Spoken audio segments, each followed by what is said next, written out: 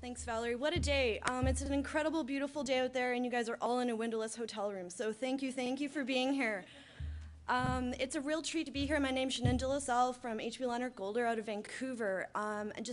We're the project consultants, as Valerie noted, working with the city and the project advisory and the community to develop the citywide food and agriculture strategy.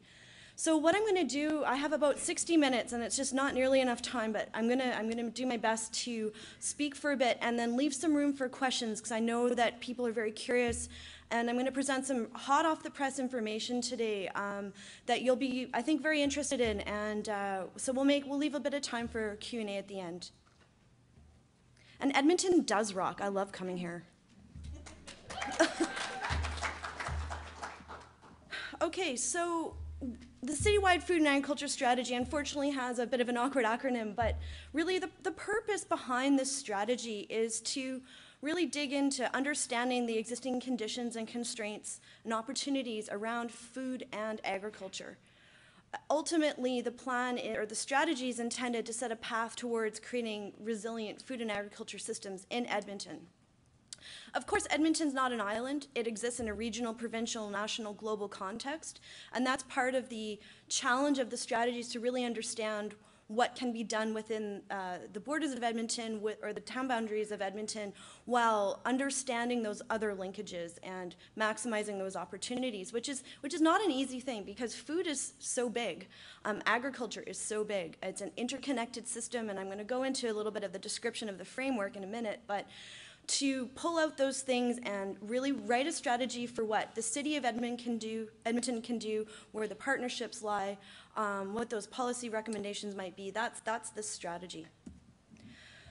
Ultimately, the strategy will provide, so I'm just jumping to the end. So we always try and keep the end in mind. What are we doing? What are we going towards? The strategy itself is going to provide a decision-making framework for staff and councils to essentially introduce a food and agriculture lens to all the decisions that are made, whether that be roads, housing, parks, whatever it is, that the city has something in front of them that is a consolidation of public input, data assessment, and other inputs, that they then can have an informed piece of work and a plan with recommendations that helps them to essentially do what the community's asked them to do. The strategy will set out a vision, goals, and objectives, and I'll present some of those in a minute. It'll contain policy, implementation, and recommendations. And it'll provide tools and things like checklists. So if you were, say, to do edible landscaping in a park, this is sort of what that might look like, plant lists, things like that. And then, of course, any good plan is phased, so you can see what your immediate actions are and then what your medium and long-term actions are. So that essentially, in a nutshell, is what the strategy will be at the end of the day. Those are sort of the mechanics of the parts of it. But the real art of this work is to bring together a huge range of information. What I'm going to spend most of my time talking to you about today is what we're learning so far and our preliminary findings. So what's already going on in Edmonton? This is, I cut and pasted from our database, our stakeholder / people interested / just communication database. And this is 7-point font. You can see it's a huge list. So when we were speaking with people during some stakeholder group meetings we were holding a couple of weeks ago, I was very interested and very encouraged, actually, to learn about the huge amount of work that's already been going on in Edmonton in all areas of the food system. So a lot of what the strategy is doing is not reinventing anything. It's realizing where those leverage points might be, where those creative partnerships might be, what the kind of direction, the future of food and agriculture systems in Edmonton, and painting that picture. But all of these people, and I bet there's 10 times this amount of people in Edmonton working on this. It's about how to kind of bring all of these efforts together in a way that allows us to move forward together. So really briefly, I want to go and just reference back to the history of this project. So this work has been going on in Edmonton for 3 to 4 years. It really started off and kind of crystallized with the development of the municipal development plan, the way we grow. Who was involved with the municipal development plan? Public hearings or a steering committee? Okay, Okay, so I'm seeing maybe about 20 hands up. So this was basically the way we grow is the overarching plan that the City of Edmonton has to basically coordinate everything. It's the kind of master plan for the city. It's the big policy framework piece. The MDP was in public hearing for quite a while. It was in public hearing for about 2 years.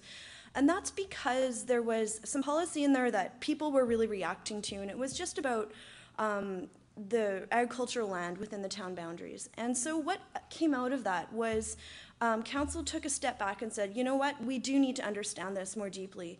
And essentially what the policy in the MDP said is we need to do strategy. We need to do some research and some engagement, and we need to bring some consultants on board who know about this stuff and to try and put something together so we can actually make informed decisions about that land.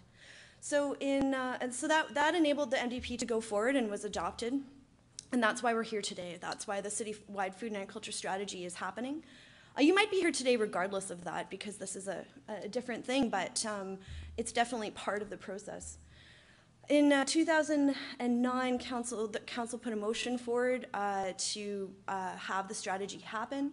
In 2011, so last year, it was in a beautiful day like this at the Strathcona Farmers Market, and there was a public launch. So the mayor, Councillor Loken, and myself gave some remarks. There were hay bales and music and information from a lot of the nonprofit groups in town. And it was a really positive day, and it was really exciting to see all of the interest and all of the passion around this issue, and also just people milling about and maybe who aren't hardcore foodies that are just interested in food because they eat. After that, the launch happened, things started to get a lot more serious.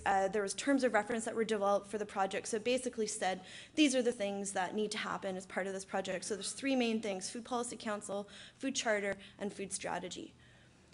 And then basically we came on board in January, and we've been going ever since. We've been working, and I'll speak more to who's involved in a minute, but that's sort of the brief history of the citywide food and ag strategy and the overall food and agriculture policy project that the City of Edmonton has been undertaking for the last 3 to 4 years. So what I'd like to do right now is sort of introduce the big framework pieces. These are, the framework, I guess, is helping us to identify opportunities and challenges. It's helping us to organize information into different baskets that make sense from a governance perspective. The first dimension of the strategy is the food system, and this is a term that you've been hearing a lot about, and you may be familiar with this particular diagram. I like to refer to this as the honeycomb. So basically what this is it breaks food up into, I think there's 7 different pieces there. And it allows us to explore each one of those separately. So this is the idea that food and agriculture isn't just about protecting land, for example. That's one potential piece of it. But the value to the community, the economic potential, is actually derived from all stages of the food system.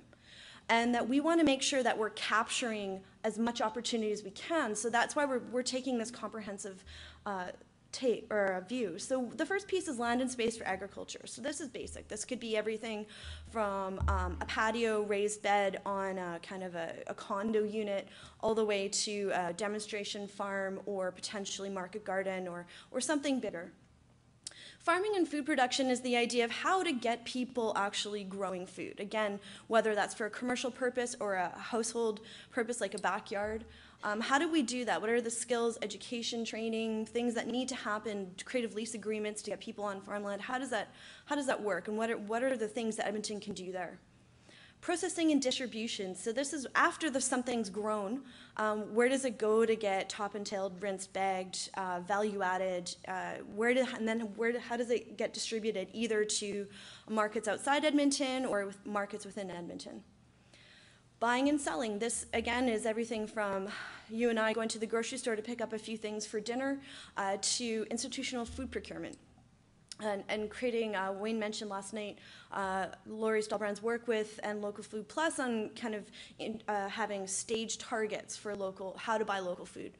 But you can't just say buy local food. You can't just put local food procurement policy, you have to look at the back end of that and why there's a reason why that's not happening right now, and how can we sort of deal with that. And that's the type of thing the strategy is going to be really looking into. Eating and celebration. Food is an incredible way to bring people together, to create community, to create food culture, to attract tourists, to enjoy a beer on the patio. Apparently the Marriott next door has the best patio in Edmonton. I was filled in. You wouldn't know it from looking at the front of the building, but I've got my eyes on that for later. And food waste and recovery. So every stage of the food system generates waste. How we deal with that waste determines the levels of efficiency we have. This could be something, Edmonton's already doing an incredibly good job, an innovative job, an award-winning job of waste recovery. And I learned recently that there's a commercial organic waste diversion program that, or part of the overall waste diversion. So Edmonton's leaps and bounds ahead of most communities in waste. So how can we build on some of that opportunity? And then, of course, Irini from the steering committee, or the project advisor, always reminds me about how important education is, and education needs to come into each part of this. So this is learning some basic skills on food and agriculture. You know, kids, I don't know if anyone watches Jamie Oliver, but he's got this bit where he goes to, it's in the US, so it's a very different context, but he's holding up vegetables, and the kids, they're age 5 or 6, they have zero idea what a potato is. Then if they don't know what a potato looks like, why are they going to buy it and eat it and make french fries out of it? So, and then that translates all the way up to, you know, our deans of our universities and our decision makers out there, and having kind of a overhaul of how we're looking at basically how we're making decisions in our respective spheres of influence in a way that kind of brings food into it. And I really like what Wayne said yesterday about it's not its own thing, it's about how food can actually help to achieve multiple objectives and multiple agendas. The second part of the framework is kind of a spatial context piece. So this is basically just, again, another tool for sorting ideas, for understanding opportunities and constraints. What works in downtown Edmonton, and what's going to be an important strategic direction, say, for creating more food culture spaces in downtown Edmonton, it's not going to really make sense in the outlying neighborhoods, for example. You might not put a big plaza in, you know, I don't know, somewhere that's not a super dense situation.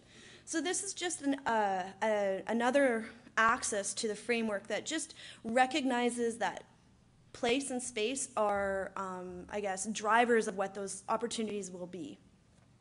Green roof, you might do a green roof downtown, but a green roof in an industrial area, does that, it might make sense if you have that load-bearing capacity on your industrial stock, but probably not. So, you know, just being, I guess, strategic in how we are looking at opportunities. So those are the two big framework pieces that we're using to kind of start getting some shape around all of this. The project has 3 key phases. The first one is data collection. So we kicked this off in February, and it's still ongoing.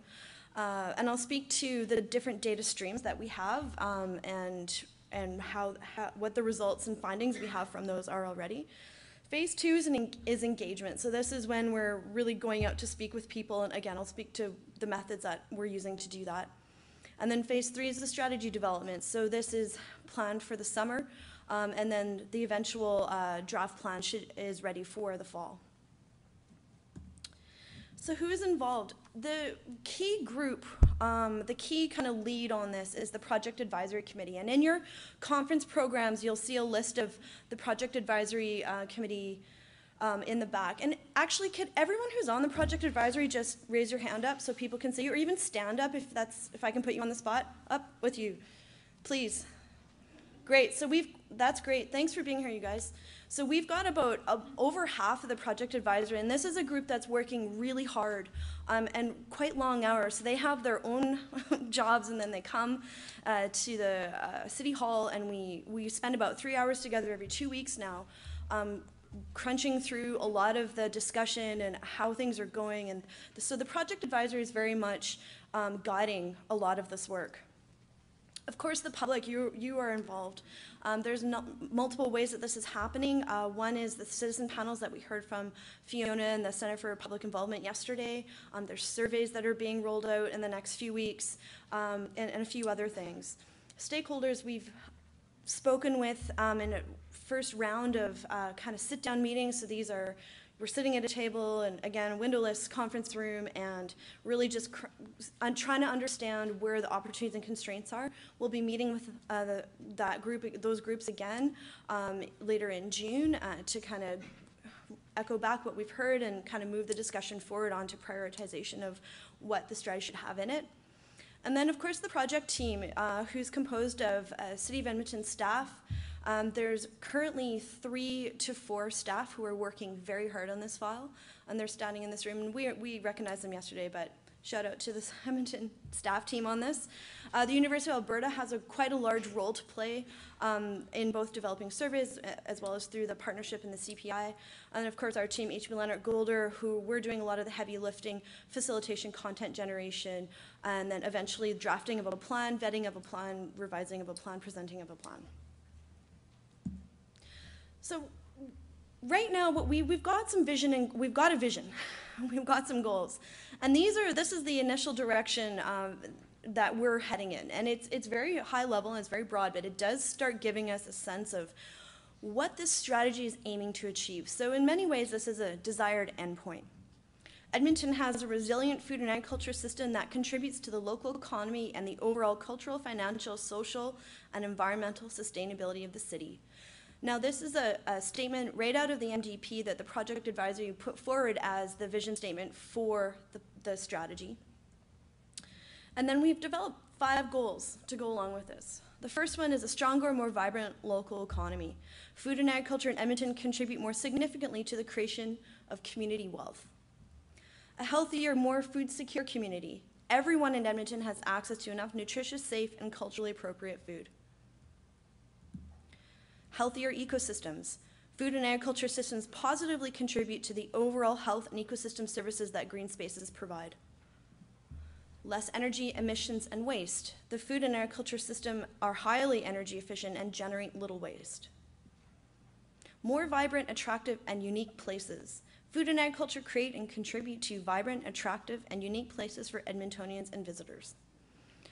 So that's the start of the strategy, and you'll see those again. You'll see those vision and goals again, and we're constantly circling back to these to check that what's coming out of the discussions and the research is validating and supporting these goals. So we're using these as our guiding principles for what this plan is intended to achieve.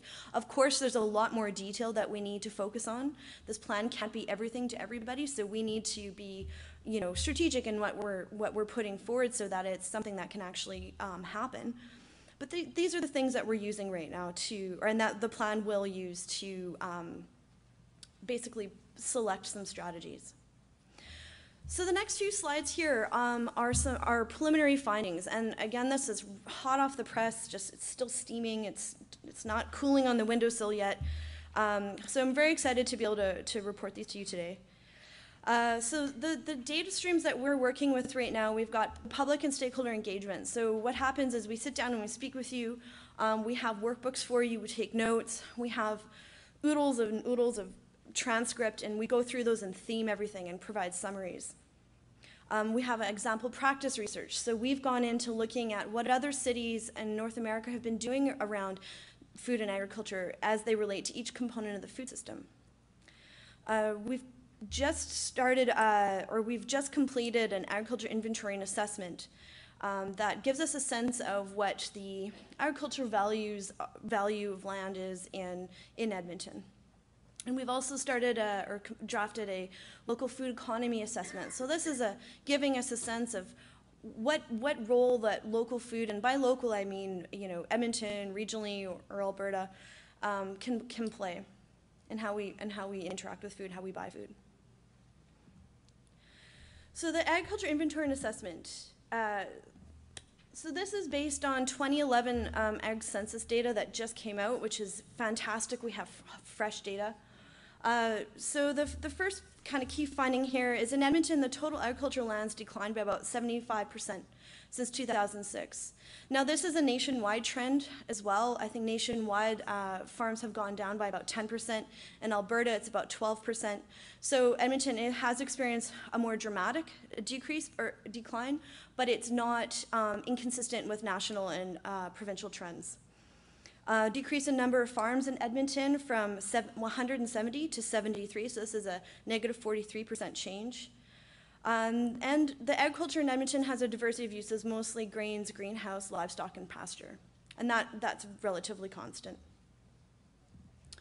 Soils and climate. So when we looked at soils, our study area was limited to the urban growth areas. 72.5% of all the urban growth areas, and this is the southeast, southwest, and northeast, are all prime class soils. So this is class 1, 2, and 3 soils. So there's a ton of really great soils in Edmonton, but soils don't make or break an ag area. That's one component to consider. The seasonal moisture deficit is 200 to 224 millimeters, but the irrigation that's existing can more than compensate for that. Water's not a problem in Edmonton. And growing degree days, this is an index for how long things take to come to maturity, essentially. And in the 3 urban growth areas, there's a little bit of a range of this, and the northeast is a little bit warmer. So you can see the range there. So on the harvest requirements, unfortunately it's really hard to find growing degree days for horticulture crops. So, but these are alfalfa 680, canola 1041, and wheat 1200. So it just gives you a sense of those are the growing degree days that those crops take. That's just to illustrate. So crops remain relatively constant.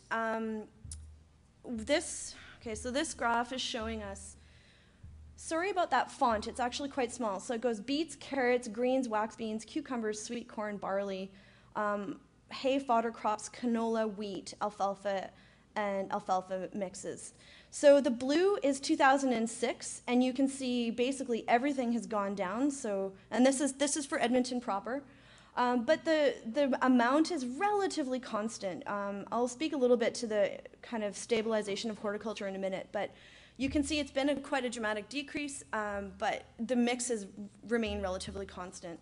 So in the southwest, we're seeing grains, grasses, and greenhouse mostly. Southeast, livestock. Northeast, grains, grasses, and greenhouse. That's the kind of dominant agriculture type. Interestingly, when we're looking at the numbers, there's a stability with horticulture. So a lot of other commodities have gone down. Horticulture has gone down a little bit, but it has remained relatively constant. So the mix of farming activities has actually shifted towards horticulture. And as I mentioned, cereals and livestock went down, and horticulture was relatively stable.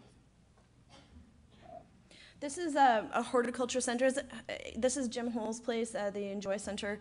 I went out there last time we were in Edmonton, which was like last week, and I've never seen anything like that before. It's an incredible place to go for a massage and a tomato plant and a bottle of wine. So, and this is, you know, very much tapping into that the stability in the horticulture industry, and the Hulls have been really, I think, quite strategic in how they've set this facility up. Farm size is getting smaller. This is not a new trend. This has been going on for a while, but you can see 2006. 45% of farms were less than 130 acres. 2011, 76% of farms were 130 acres or less. And again, these are really small. You can't really see these, but it's basically size of farm in acres this way, and the percent kind of decrease. Another not surprise. We hear this every ag conference you go to. You hear farmers are getting older. This is the first time that the majority of operators 55 and older. Operators age 55 and older represent 48.3% of all farmers, compared to 40.7 in 2006 and 32.1 in 1991. So this is the first time that farmers 55 years and older are the majority cohort as farmers.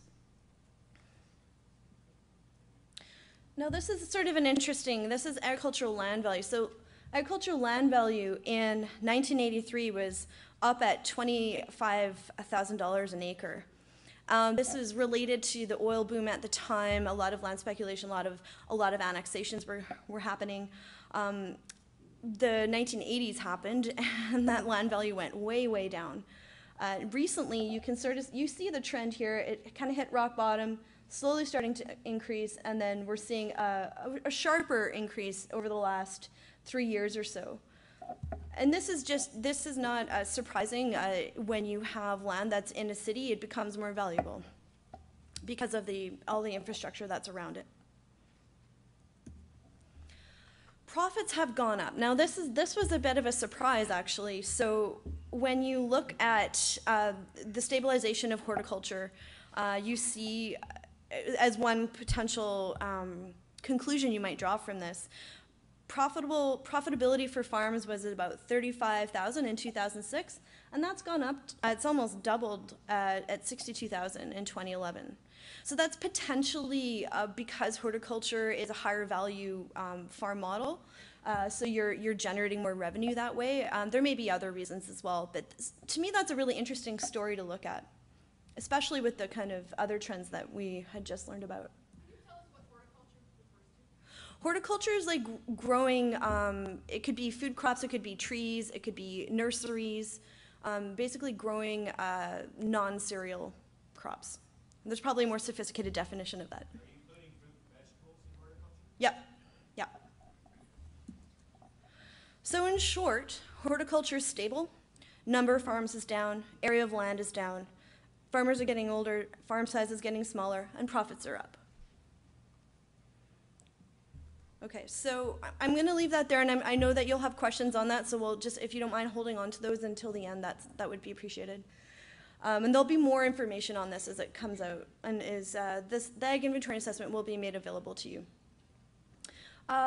So the preliminary local food economy assessment, Paul Sabai is our kind of lead on this piece, and he's been talking to people and doing some research around on how much are people spending on local food? What is the local food multiplier for Edmonton? And what are the key strategies for strengthening local food economy in Edmonton? So interestingly, you're spending more on local food than you know.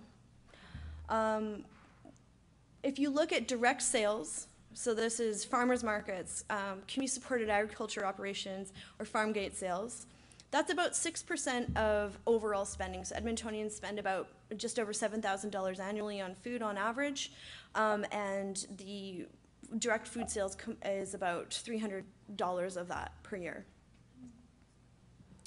The local food spending in mainstream retail, so this is groceries, restaurants, regional distributors, is about 18%.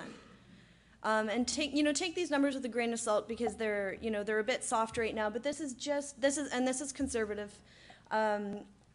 But a lot of it's because the local stuff isn't really labeled. When you buy beef from the store, that's most likely Alberta beef, but it might not say Alberta beef on it. There's a lot of things that are in the grocery stores and restaurants that are local that may just not be local, but they are contributing to local economy. So this is that's, if you combine those two, it's, between 20 and 24% of household spending is going towards local food. Sorry, could you clarify if local is from Alberta or? Yeah, Alberta. Yeah. So we worked with the chief economist with the city of Edmonton to come up with a local multiplier. So the multiplier is the idea, if you spend I think Wayne spoke with us yesterday, but if you spend $1 on local product, there's a spin-off benefit, and there's actually a lot more wealth that's generated if you keep the dollars local. So the chief economist went through and did this very impressive analysis and just basically took a lot of the ag commodities that are out there, from vegetables and grains to different kinds of meat, and created an index of what the local multipliers are for each one of those products. So because I can't fit that all on a slide, I just took the average. And Edmonton has a $1.67 multiplier. So that means every dollar that's spent on local food here generates $1.67 in multipliers. So it's not as high as some other places. I know in Portland they quote over a $2 multiplier. I feel like this is quite ground truthed, and I feel more comfortable with a smaller number in a way, just because it feels more like it's true. So this is giving us a starting of a sense of how we might be able to understand the impact of local food on the local food economy. Okay, so I want to move on now to, and thank you for bearing with me, this is a lot of information, the stakeholder group discussions. So as I mentioned, we met with about 60 different people as representatives of 60 different organizations in Edmonton, about 60. And we sat for basically a week of meetings in the Ramada, and we talked about opportunities and constraints, and we were really trying to learn where those sit with a range of stakeholder groups, and in order to develop initial directions for the strategy. Oh, sorry, it says 50 here. Let me correct myself. So the stakeholder groups we met with: food, retail, and restaurants, farmers and producers, government, development, community, culture, local processors and distributors, community organizations, education groups, and social welfare and health organizations. So the challenges we were finding there, and again, the questions were to identify challenges and opportunities, and then what the city can do. It's difficult to source local food. There's some challenges around understanding or appreciating how agriculture really does fit into the city when you have, expensive urban infrastructure. Does it make sense to have big tracts of open land? The cost of local food is often prohibitive for everybody, and that's juxtaposed with artificially low food prices. So those two perspectives came up. It's challenging to make a living in the local food industry. Edmonton has a short growing season. Access to land if you wanted to farm, both for urban and peri-urban farmers. There's some bylaw and regulations that people are finding challenging. And there's a generalized understanding, this is probably one of the strongest themes, there's a lack of basic skills around food and agriculture, and this is just basic. This is growing, preparing, preserving, and basically enjoying food. And there's a major lack of coordination and ways to share information and resources. So one of the interesting, kind of unanticipated outcomes of these meetings was that people were making connections at the meeting. And they're like, oh, I've got that, and I have that, and you should talk to that person. And that really started to happen. And I was really observing that, because that doesn't always happen in those meetings, because in other communities when we do similar sit-downs, people already know each other. And you see the same familiar faces meeting to meeting to meeting. That wasn't the case here. People are meeting each other for the first time and making really important connections. And so I think that sparked an idea, and I think this is an idea that's been out there for a long time, is there's a lack of kind of coordination or ability to know what's going on across Edmonton, and there is so much going on. So how, the opportunity, of course, then is how do we connect and link and leverage all of the different initiatives that are happening. And again, these are just themes. So this is being pulled out of, 40 hours of conversation. So this is, there's a lot of detail to each one of these. The opportunities, so this is smaller font because people were more excited to talk about opportunities than challenges.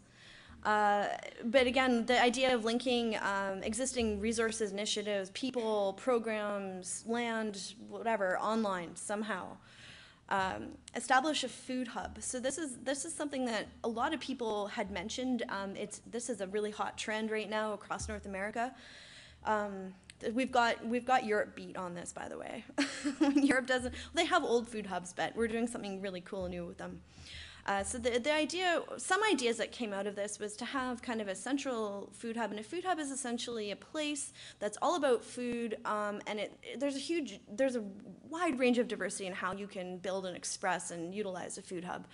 But it's a place where you might have a commercial kitchen that is a certified commercial kitchen. So if you're a small producer, you can bring your stuff down, make something value-added like salsa, and you can actually sell that because it's through a certified kitchen. So you yourself don't have to go and set up your own certified kitchen.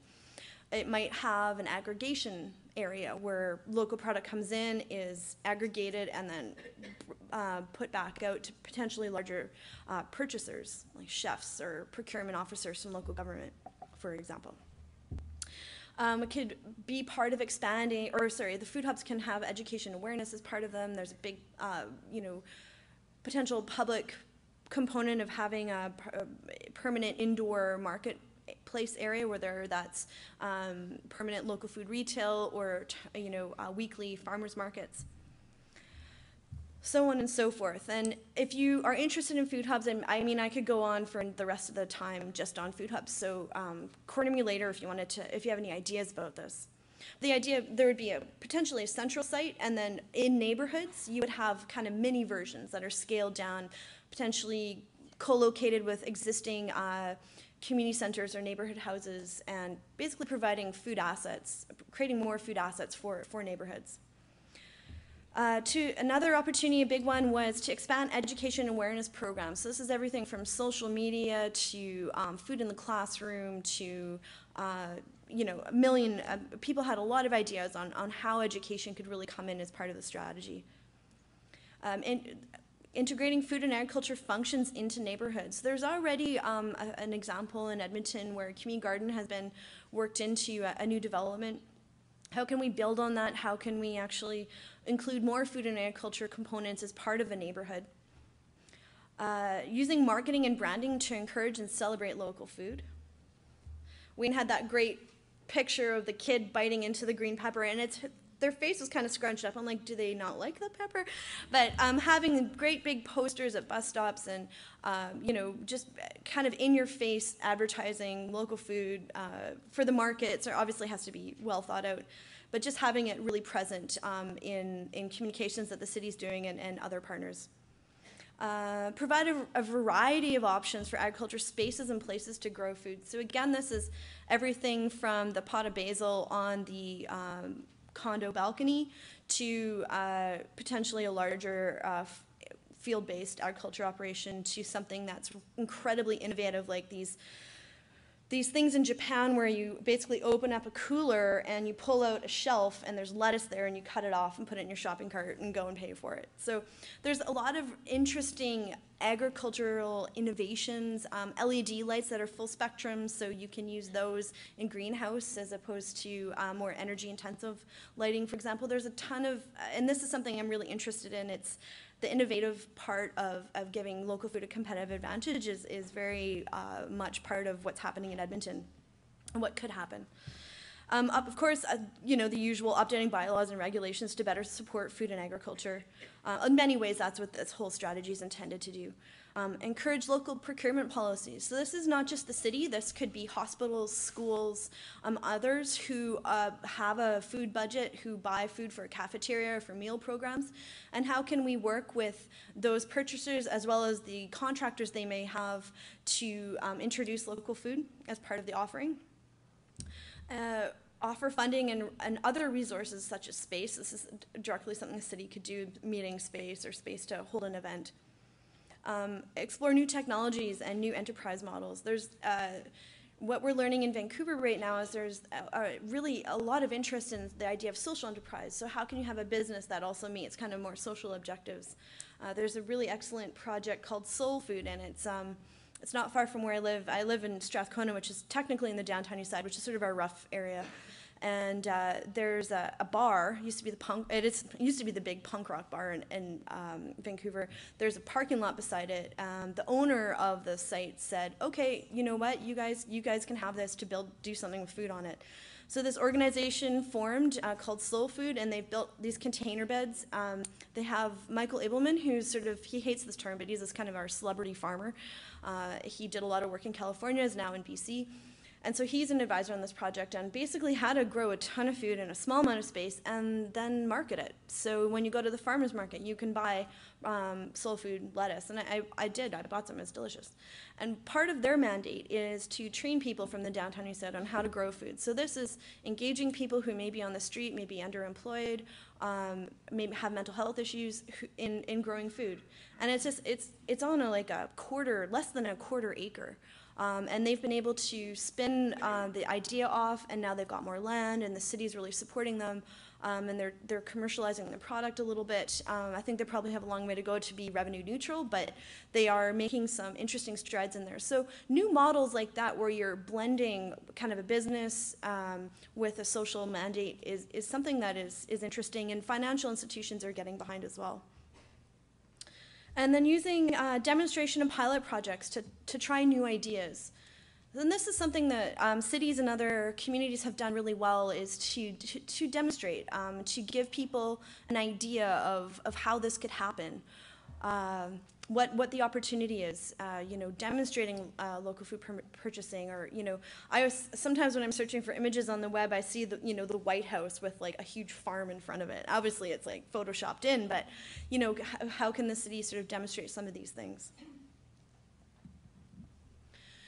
So emerging ideas and directions for the strategy, and this is sort of pulling out some of the top highlights from all three of those kind of data sources. Local food infrastructure.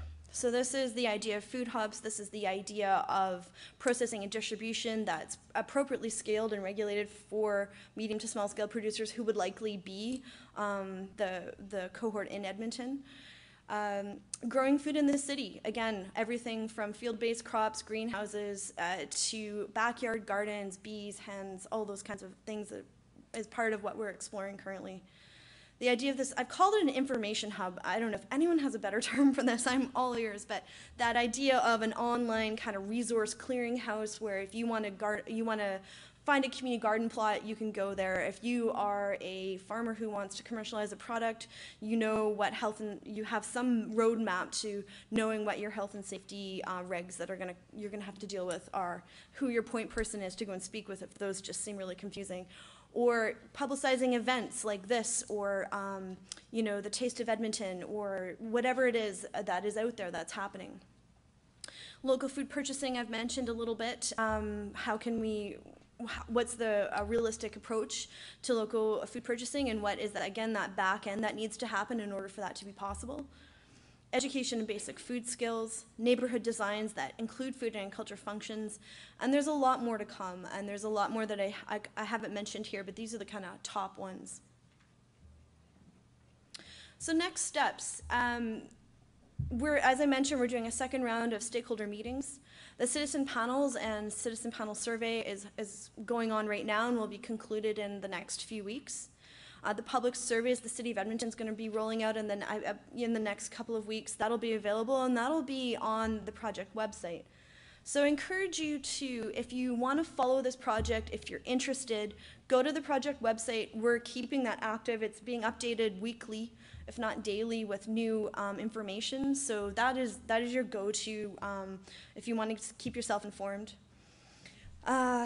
Then the development of the draft survey. So basically what we're doing is we're getting all this information, putting it in our basket, taking it and doing something with it, drafting a strategy. So the draft strategy will be working with the project advisory very closely on that. Then the draft strategy will be presented to you for discussion in the fall of 2012. And again, visit, if you haven't gone to the website, do go check it out. There's some good information on there. There's a lot of background as well if you really want to nerd out and get into this project. So that's the end. Thank you. And basically what I'm left with after all of this assessment is that there's definitely some things that we need to strategically plan with and around. But overwhelmingly, what our sense at this point is there's a huge amount of opportunity in Edmonton to really do something creative and interesting with this strategy. And we're very pleased to be involved. And I really look forward to the rest of the sessions and today, so thanks very much.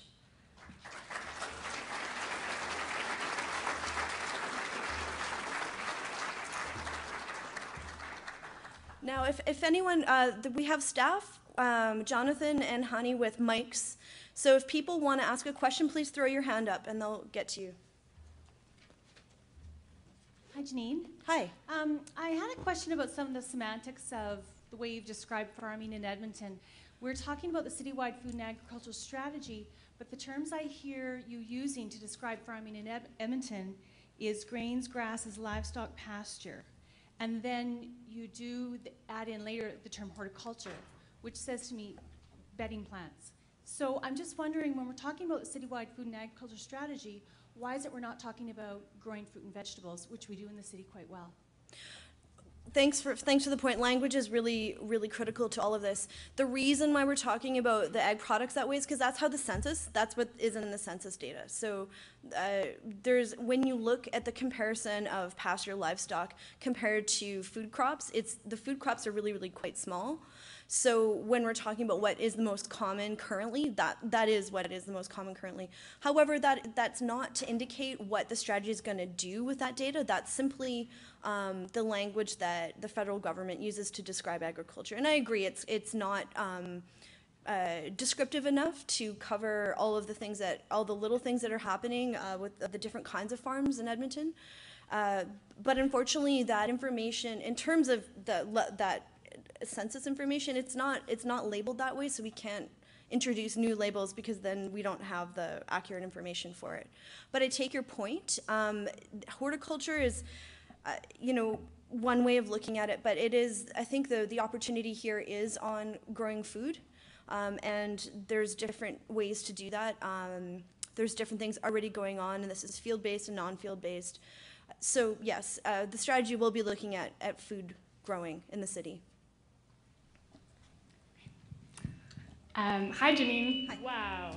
So I'm like Okay. super loud? Okay. Okay, thank you so much for your presentation. And my question is about the timeline. It seems to me that just being hired on in January and starting public consultations on this conference today, really, and then going to council with a draft. I don't know if I'm still holding it weird. Just shout it out. Going to council with a draft for the fall seems like a super tight timeline. So I'm concerned about that because I think, as you pointed out, there's a lot going on at Edmonton.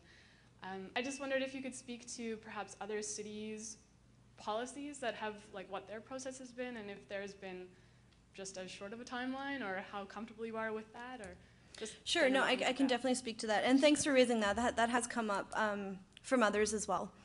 In terms of what other cities do, I mean, what Edmonton's doing is really unique. So I wouldn't compare it to other cities necessarily. On the timeline, I think how I'm looking at this is the strategy itself is very much a beginning starting point. It is in no way the end of a process. It's the opening of the door to this conversation and giving council something to work with as part of that. My sense is that I personally like the short timeline because I feel like the dialogue and discussion, especially with the more contentious issues, has already been going on for quite a few years. It could go on and on and on and on. So I personally am in favor of a short timeline. Let's get as much done as we can in that timeline, get something really positive, and everyone might be a little bit grumpy with what's in the strategy that goes forward. That's a victory, strangely. But to me, it's like, let's just rip the Band-Aid off. Let's cut the mustard. Let's just get in there and write a strategy that includes a lot of this information. And, in terms of the quality of the process, I have to say that the City of Edmonton has taken this incredibly seriously. They have dedicated a lot of resources to making sure that the process has multiple opportunities for stakeholders and public, and especially the Project Advisory Committee, to engage.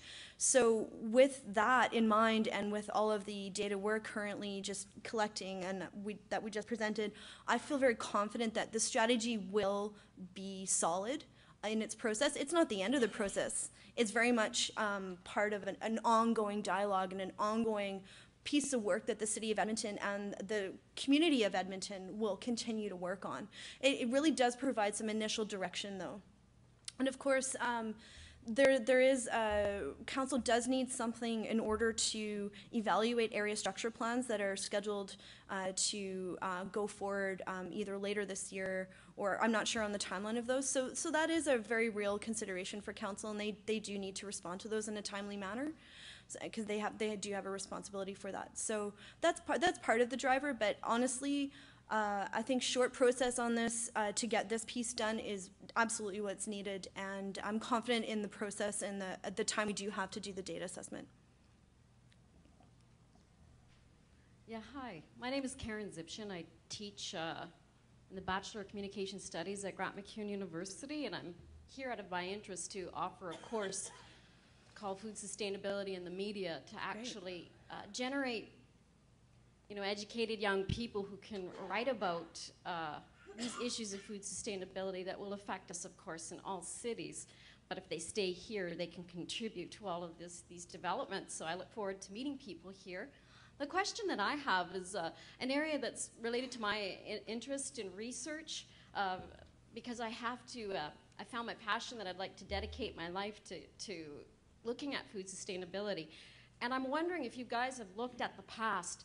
You mentioned a key word a few minutes ago, victory. There were the victory gardens during the Second World War, and Canada, the United States, and Britain played a great role in producing food locally. And already in my own research, I found the Peel Prairie Library has a lot of information and wonderful stories that I'm interested in researching that talked about, you know, how to garden, etc. There was a lot of media coverage on this. In your research, have you guys looked at their archives here in Edmonton and what was done during the Second World War? Because we can learn a lot what was done here locally in Edmonton in the past. So I'm sort of curious, have you guys looked at, do we know if we have archives, you know, just to look at as a society, as a community, what in fact we did do in that period in time to raise food locally? Yeah, thanks for mentioning the history on growing food. We've definitely, I mean, we haven't looked specifically at the Victory Gardens in Edmonton, but we have looked at the history and basically the DNA that is in Edmonton, which is farming, and in Alberta generally.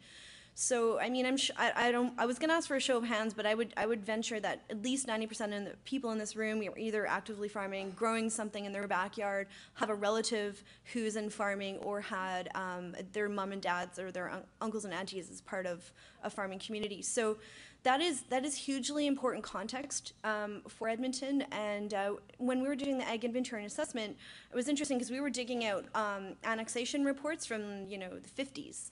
And the policies that were in there, and like the understanding of the role of agriculture in Edmonton at that point was different than it is now, arguably.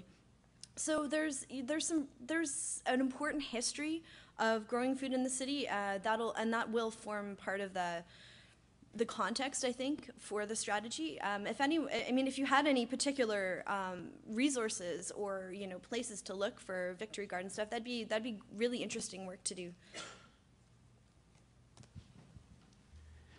Thank you for your presentation. It provided a lot of food for thought. In the presentation, there wasn't a lot of talk about strategy around process. And it seems to me that what's happening with this committee and this work is talking about food in a generic way. What you're talking about could be applied to any city, just about anywhere.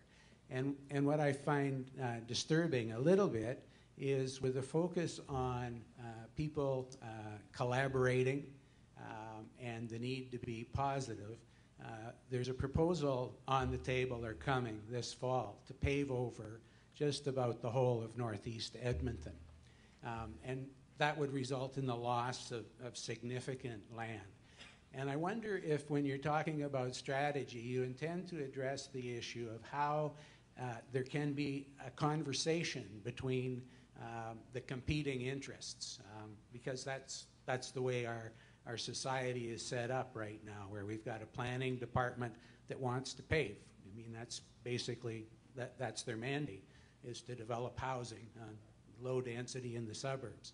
So will you be addressing the issue of how you can have a collaborative system so that information about food and agriculture will be fed in, other than just sort of peripherally with panels of concerned citizens out there? Sorry, just to clarify, you're asking about a process. You're asking about the process through which the conversation in the Northeast will move forward? Well, I'm more interested in the bigger picture as well, because it's not just the Northeast. There are other areas that are going to be paved over unless we intervene in the system. And so I'm wondering if, based on your experience elsewhere, that you will be proposing perhaps alterations to the system in which developers develop the ASPs and, you know, in their own best interest, and the city is just a bystander. The strategy is absolutely looking at that issue, for sure. And we're working with, so we're looking to our project advisory for a lot of guidance on that. And you'll see in the membership there's representatives from both sides of the fence on that. So I can't tell you what we're going to propose because I don't know yet. That's still in progress. And as you can imagine, and as you probably have been part of this conversation, and I imagine a lot of people in this room have been, it's not, there's no easy solution for how to look at land and agricultural land protection in the urban growth areas. There's no clear win there. There's no easy way to do that. But if this was easy, it would be done already. So in many ways, the strategy is setting up the vision, goals, and objectives for why would you look at that? Why would you look at farmland in the city? And when there's a potential conflict with other land uses, what of others, we're doing the research right now and really trying to understand deeply on how other places have overcome that and what they've done, say to do, the idea of neighborhood designs that integrate food and agriculture components. So maybe part of a neighborhood design will be to have a working farm as part of it, and the developer invests in that and kind of provides that amenity to the community. Or is it a land swapping, or is it, I don't know, whatever, or nothing. So what we're doing right now is putting out some ideas and workshopping that with the project advisory, but rest assured that the citywide food and we're tasked with coming up with something. This strategy has to come up with a suggestion and a recommendation to council around how to think about land use in the urban growth areas regarding agriculture and urban development. But I can't speak any further to what that is going to look like, because we're still very much in the process of learning not only how we're going to make that decision, but in what ways is the cost shared? In what ways is this going to be a pragmatic response to what's up there or down there or wherever? So I'm sorry I can't provide you with a more statement about what is going to be in the plan, but we're very much in progress with that. I think the point here is, though, that we're going to do that, we're going to draft it, and when you see this next, you'll have a chance to look at how that conversation has come together, and you'll have a chance to comment on how you feel that's been handled, and has it been a thoughtful process? Has it had the right discussion around it? If you did have thoughts on this, and I'm sure you all do, I would encourage you to just write notes, write an email to the project team. There's contact information on the website, and they can give that to us. We can just have a record of that. But I mean, there's been so much discussion on this already in Edmonton. In our stakeholder discussions, we had nothing really new on that debate really came up. I hear your concern, and I think it's shared with a lot of people. There's the other side of that, though, that land is within the town boundary. I mentioned the whole idea of infrastructure. So there's a lot of investment that goes into infrastructure in a city, and agriculture is a relatively kind of low intensity use. So there is a question around, there is I think a valid point around really asking ourselves, where, if food, or if there's going to be agriculture in the urban growth areas, where does it make the most sense? And to narrow the discussion, as opposed to this whole thing of being about that, to maybe a couple pieces of land that we might be able to have a more constructive discussion around. And I'm hopeful that we'll be able to get there, and we'll be able to narrow the kind of area of contentiousness around this. But I want to just go back up for a second and just really talk about how land in the urban growth areas is really one part. It's a hugely important part, and it needs to be, there needs to be some solid recommendations around that as part of the plan, and that's our job to synthesize what we're hearing and to put something that passes a straight face test for as many people as possible. But that there's a huge litany of opportunity out there other than ag land in the urban growth areas. And there's a lot of exciting, innovative work we can be doing around developing the strategy that can support agriculture and the urban growth areas potentially. So I want to just, remind us all, and I know sometimes it's hard not to go to that specific issue, but that the strategy will be comprehensive and will include a lot more than just that conversation and those recommendations. Hani, one more question. I'm a farmer, and one of the questions that I'm getting more and more from consumers is they're concerned about GMOs. And you're probably aware that in the States, there's 10 states now that are pushing to have all food labeled. It's going to be on the ballot in November in California. The local food movements in these states, they're saying that if food is labeled, that would really help them. I'm just wondering, has that come into your discussion? No, it hasn't. Well, it's come up. GMOs have come up, but because labeling of genetically modified foods is mostly a federal area of jurisdiction, it's difficult to include that as part of a local strategy. So it's definitely come up in conversations with people it's top of mind. People want things labeled, not only GMO, but what's local, local sustainable food. If we knew what those products were, then we were empowered as consumers, and we can make those choices. And then farmers who are, doing that kind of production are, reaping the benefits of that kind of consumer desire.